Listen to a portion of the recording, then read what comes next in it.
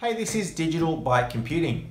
So you may have your iPhone, your iPad full of games. Great, you're playing them on your phone, you're playing them on a bigger iPad, but you want to be able to display them and play them on a big TV, on a projector that you may have, a screen projector, you know. We're going to look at through two different ways that you can actually project your iPhone, your iPad, onto an external display, onto a TV, for example, and play all your games on the big screen. You can do this wirelessly or wired with a cable as well. So let's go through those. So here we got our television running Apple TV. All right, so it's running an Apple TV and it's hooked up to the Wi-Fi, which is the same Wi-Fi network as my iPhone or iPad. I can just go through and watch all my shows as normally. But what happens if I've got an iPad and I want to throw it up on the screen? So first thing is you want to go into your settings area on your Apple TV and find out what the name of your Apple TV is, all right?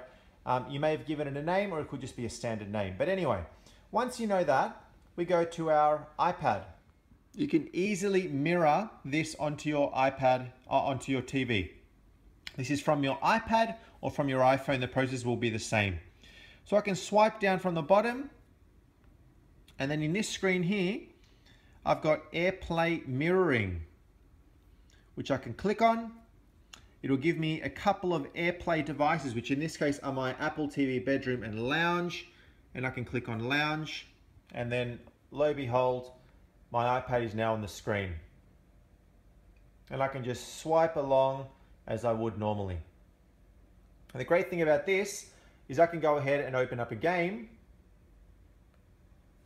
See the classic Angry Bird. And there you go. Now I've got Angry Birds playing on my TV, but being controlled from my iPad itself, mirroring. All right, which is absolutely brilliant. Very, very cool feature that is available. And then just to turn it off, swipe from the bottom of your screen again, and just select that and go back to turn off AirPlay mirroring. And that has now been turned off. So the other option is if you don't have a wireless AirPlay device, if you don't have an Apple TV, you can actually buy this accessory from Apple, which is essentially a HDMI adapter.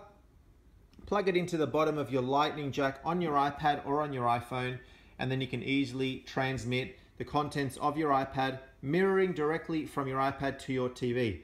So I can go ahead and play a game, I can watch a movie, so I can open up YouTube and start playing YouTube. And it's just going to play it on my screen. That's it. So let's unplug this and show you what it looks like. So the HDMI cable you can buy from anywhere. But the adapter, standard lightning port. And on the other end, I've got a HDMI cable.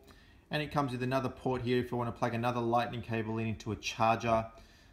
Because you'll probably drain a lot of battery as you are running your iPad through your HDMI.